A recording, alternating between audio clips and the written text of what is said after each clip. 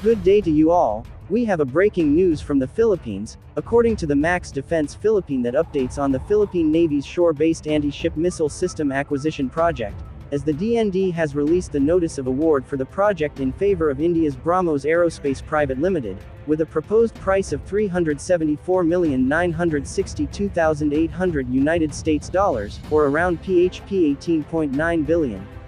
With this, we expect a contract to be signed soon, hopefully within January 2022, and a notice to proceed thereafter.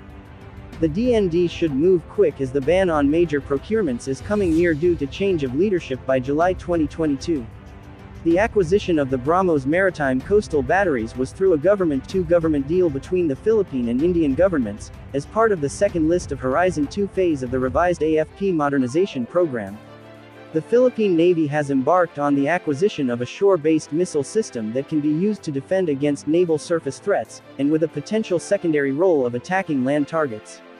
The Shore-Based Anti-Ship Missile System (SBASMS) acquisition project is a project that was included under the second list of Horizon 2 phase of the revised AFP modernization program (RAFPMP), after it failed to be included in the PHP 300 billion Horizon 2 phase priority projects approved by Pres.